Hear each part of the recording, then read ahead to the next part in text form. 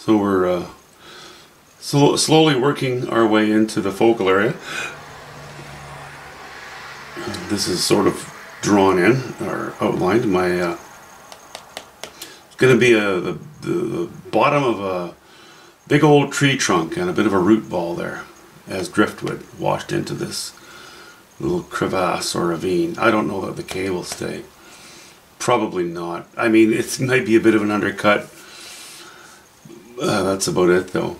But something I wanted to show you though, and I'm not going to call this a mistake because it's really not. I saw it coming, but at the same time I thought, I'll deal with it later.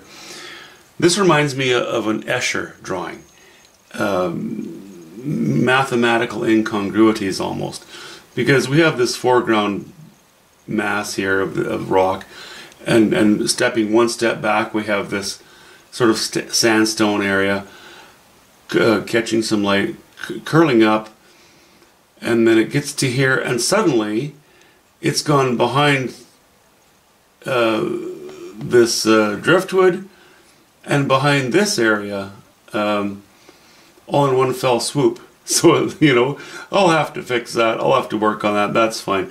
But it looks kind of funny because if you see it from here, it's not a big deal. And if you look at that, it's not a big deal. Whoops, I've got to stop repainting. I'm not supposed to finger paint this thing.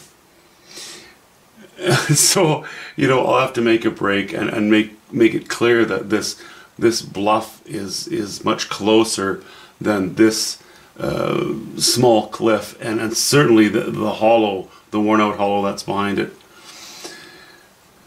You know, I'll call it a growing pain.